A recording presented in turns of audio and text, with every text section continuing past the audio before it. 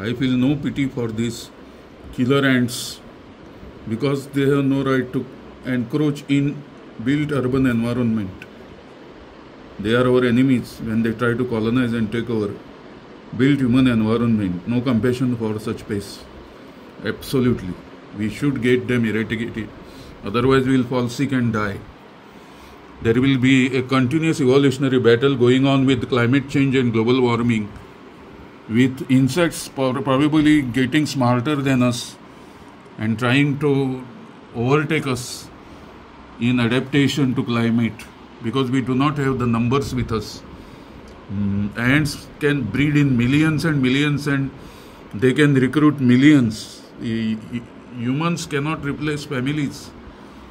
If we fall sick, or lineage ants or family ants, no compassion for such pests which are entering our urban built environment.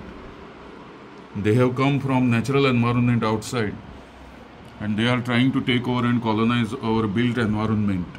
And we should have strategies ready to get them killed, eradicated instantly. Academic research may come much later, and ecological movements may come much later. We are not interested in conserving and preserving these pests because they are as bad as dangerous viruses. They have to be eradicated. They have no role to maintain in the urban ecosystem. But perhaps they are trying to outsmart and outwit humans, Homo sapiens. And our ancestors must have been much bothered in the bushes in African savanna by these ants.